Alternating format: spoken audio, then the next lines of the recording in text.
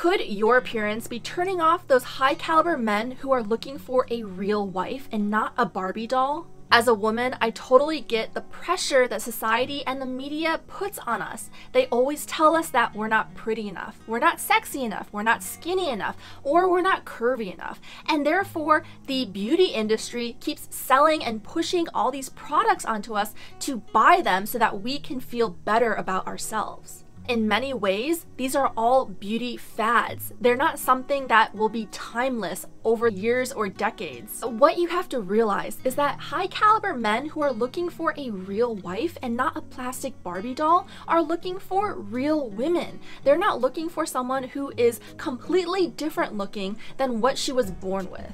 Before we dive deeper, I want to share my free dating guide that will help you if you're online dating match with high caliber men.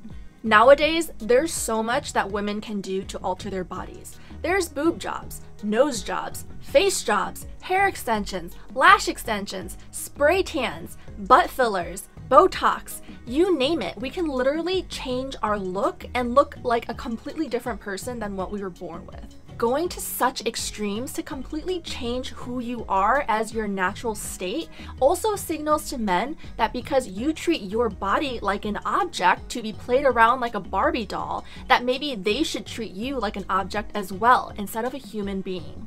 I think it's so important as women to be able to love who we were born as, instead of hating different parts of our body to the point where we need to succumb to the beauty industry standards of what is pretty today.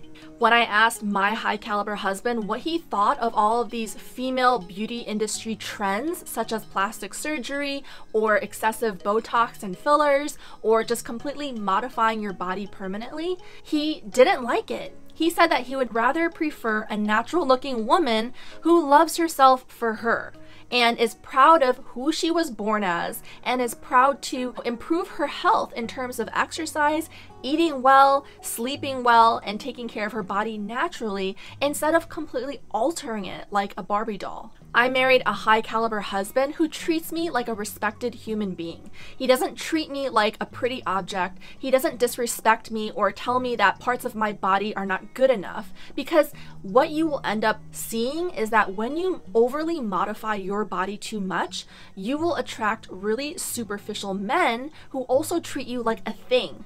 They won't treat you like a real respected person. Learn to love yourself. Learn to love the body that you were born with because it's beautiful. We all come in different shapes and sizes, and that's what makes us unique and different. I promise you that not every high caliber man wants a skinny supermodel. Focus on the things that you have control over, such as the clothes that you wear, your fashion sense, your skincare, your exercise routine, your diet, and just leading a healthy life. If you want to attract a down-to-earth, humble, high caliber husband, then you need to understand what they are seeking in a real wife. I know I gave you some tough love, but I hope that it gave you some insight, it opened your eyes, and it made you think about what is a current beauty fad versus what will be timeless.